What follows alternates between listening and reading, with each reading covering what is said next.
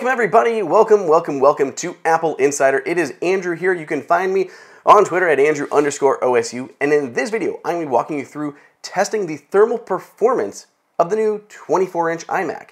So the big term that you're probably here for is thermal throttling, and whether that is an issue on the 24-inch iMac. So there's a lot of things that we're going to test. I'm going to walk you through our testing guidelines and parameters and what we're looking for to help decide whether there are any thermal problems with Apple's latest redesigned machine. So why are we testing this? Why do we care? Well, Apple kind of brought us here. With one of its MacBook Pro models, Apple actually did have a big thermal throttling issue. And what would happen is the processor would get too hot and it would have to clock down to maintain its performance. And when it was clocking down, it was going well below the advertised clock speeds that Apple was promising, that Intel was promising. And that was a problem. You're paying for something that's supposed to be like a 3.2 processor, and you're getting like, 2.8 gigahertz, something like that. And that is not okay. Now, with the M1 processor that Apple's included on the updated, iMac here, Apple doesn't advertise its clock speeds. So we can still find out what the clock speeds are, and we can see it in different applications. But the biggest thing here is Apple's not advertising that, and we also don't have the Intel Power Gadget to monitor the processor over time. We can't, watch its temperature in real time and see its clock speed in real time. All of those things that we used to do with the Intel processors inside of Apple's machines. So we have to approach this one a little differently. We're actually going to be using this guy right here. This is a high temperature infrared thermometer. Basically the laser ones. You point at something, you can see the laser, and it gives you the temperature reading. This is a very high temperature one, very high end one that goes up to almost 2,000 degrees Fahrenheit. We're not getting anywhere near there, but it's still a really nice digital infrared thermometer to give us an idea of the surface temperature of this machine. So we can't tell you what exactly the processor is on the inside, but we can tell what the surface temperature of the machine is. And being like 11 millimeters thick, we should get a decent idea on how hot that processor is getting. Just to give you an idea on how warm the machine is actually getting. We're also going to be looking at the fans when they're kicking on and how long they're running and how loud they are, if that's going to be a problem. And then looking at the performance through benchmarks that we're going to run repeatedly. So we're going to run these benchmarks back to back to back to back to back and see if performance degrades the longer that it's running. So if you're exporting a really high-end HDR 4K video, you are processing a large batch of raw photos, working on 3D rendering, anything that's going to be very CPU, GPU intensive, we want to know if there are going to be issues with it hitting its thermal max and dropping that clock speed or dropping performance over a long period of time as it keeps, hitting that processor. So that is what we're specifically going to be testing. We're going to be doing it by running Cinebench. Cinebench is a benchmarking tool that we use quite frequently. It's R23. It's been optimized for Apple Silicon here. And we're going to be running that. It takes about 10 minutes for each run, and then we're just going to run it. As soon as it ends, we start the next one. And then at the end of each test, I'm going to record the score as well as the front temperatures and the rear temperatures of the machine. Now, where are we going to be measuring temperatures? We have a good idea where to start. Thanks to iFixit, who does their usual teardown of Apple's machines, we know exactly where that processor is. On the front of the machine, you'll notice it's about this middle, just off-center from the right off-center. So look at the center and go a little bit to the right. That's going to be where the processor is. From the back, you can see it's going to be right here, kind of behind the edge of the stand. That closely lines up where the processor is located. But we're not going to just guess and shoot there. We're also going to be taking and moving our gun around and watching the temperature. So we're going to be looking for the peak temperature, and that's what I want to record. I'm going to move around that area, and I can see when the temperature is getting high, when the temperature is dropping down a little bit, and we'll know where the processor is and how hot this machine is getting. So that is what we're going to be looking for. And now let's go ahead and just start running some of those tests. So several tests in here. I've actually run about 8 back-to-back Cinebench R23 benchmark test, the multi-core versions.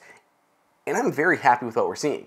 So first off, I started off with about a 73 degree Fahrenheit front temperature and a 72 degree Fahrenheit back temperature. After the first test, it jumped up to 93 degrees on the front and 90 degrees on the back. The front did get a little bit warmer. It could be the way that the processor is facing, whether it's getting hotter or warmer, hotter or cooler on the back. It also just could be how the glass is using, dispersing that heat versus the metal. So anything like those, but about 93 on the front, 90 on the back. On the next test, it dropped down to 91 on the front and 91 on the back. So that's the end of the third test. So it dropped down just 2 degrees. I will say these are lower than what we saw before. I've seen some pretty darn hot Macs, and this feels very cool to the touch. It's not a problem whatsoever. It feels warm, I guess, not cool, but it's not like, I'm not gonna like hold my hand here and feel like it's burning me. I can hold onto this comfortably without issue. So that is already a good sign. On top of that, if we look at performance, our first test earned a 7802. Our second test earned a 7800. And our third test, it jumped back up to 7802. We had some tests getting up to 7806, but they never dropped down below 7800. We actually kept the 7800 as our bottom line. So no matter how many times I ran this test, no matter how long the processor was going at its max, capacity there at under high heat, it never dropped its performance down, which is really what I wanted to see. The fans also weren't an issue, and that's actually why we saw the test, test 2 was at 91 degrees at the end, and the first test ended with 93 on the front and 90 on the back. I think that's just because the fans are kicking on. So they kicked on about halfway through that first test, okay, about the 6-minute mark, somewhere around there, I believe.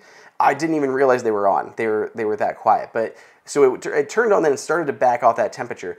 We never saw it go above that 93.3 that I got, but it was usually hovering around 90 degrees overall, and that is no problem. So we saw that 90-degree temperature, and when the fans kicked on, it actually pulled it back a little bit. So that's why it dropped down for that second test before getting up to, again, 93. It kind of hovered around that 90 to 93 point throughout all of our testing that we're doing.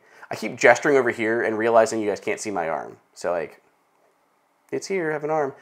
Anyway, so we saw good sustained temperatures, didn't get too hot to the touch on the front or the back, and we saw no degradation in performance no matter how many times we ran the benchmark back to back to back to back.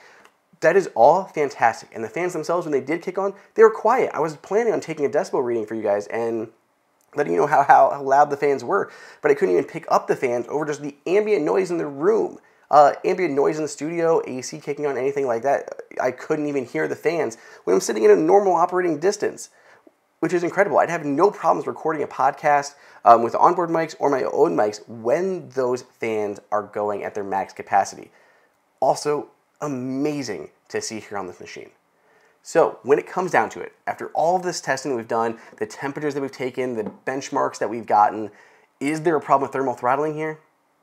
No, there's not, which is great because this redesign is going to be lasting for several years. And if there's a problem with thermal issues on the first version, I'd be very wary about the next version with a beefier processor, or even a high-end version of this that may have an M2 or an M1X processor going on inside. So it's fantastic to see that thermals are just simply not an issue here whatsoever. Thermal throttling happens on every processor. It just does. It's when it gets too hot and it can't, push its frequency any higher. That's what's going to hold that back. And you just have to worry at what point it's a problem. And in this case, there is no problem. No matter how much you tax that processor, it is not going to get too hot and hurt your performance. From cold processor to a hot processor, after an hour of running a benchmark, it was still giving me the same performance across Geekbench and Cinebench. Even the Unity Haven didn't seem to have too much of an issue at all, regardless of how hot that processor was getting or how long it was staying hot. So all good news here. If you guys have any questions, let me know over on Twitter at Andrew_OSU. I'd love to hear your thoughts and opinions on the thermal limitations, thermal issues, no issues, on the 24-inch iMac, and if you're excited for maybe a bigger, more powerful version of this guy in the future. Let me know, and otherwise, I'll catch you guys in the next video.